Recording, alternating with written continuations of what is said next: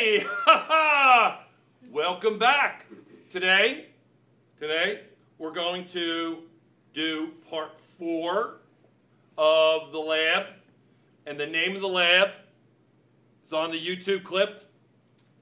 Smiling, Zach's happy today. Is the experiment, forces in 2 dimensions, Newton's laws of motion. Right? Okay.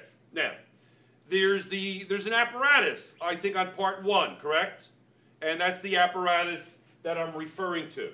To determine the coefficient of kinetic friction of a counterbalance ramp apparatus as shown in YouTube clip, experiment, forces in 2 dimensions, Newton's laws of motion.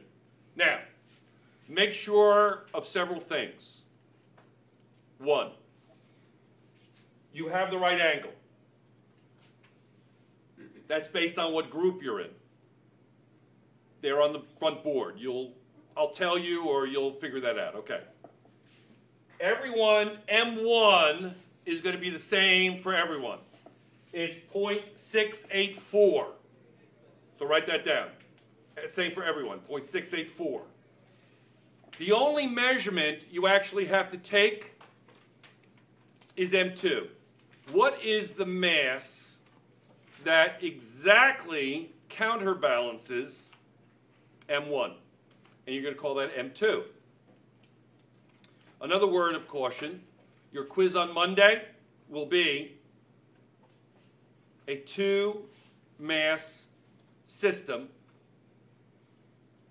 combining the laws of motion for 2 dimensions. I have several clips that explain that. I'll be using different numbers, of course, on the quiz, but that is a direct hint. Know how to do that. Okay. Now, the only measurement, again, is M2. All right? Everything else is a calculation. The point of this lab is to determine the coefficient of friction. That's the point. Right there, the coefficient of friction. Now, remember, the coefficient of friction is unitless. Not only is it unitless, it is scalar.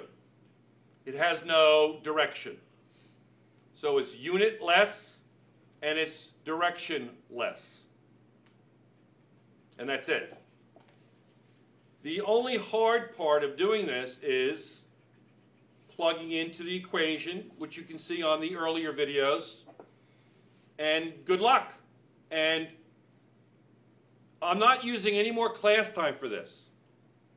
I'll treat you like college students. I'll grade you like high school students.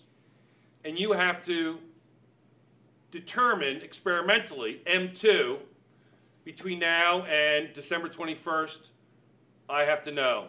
You've got to show me this and the work that corresponds to it. Especially that. And that's it. So I don't know how you do it. I don't care how you do it. Come in after school and find that measurement. Have a great day.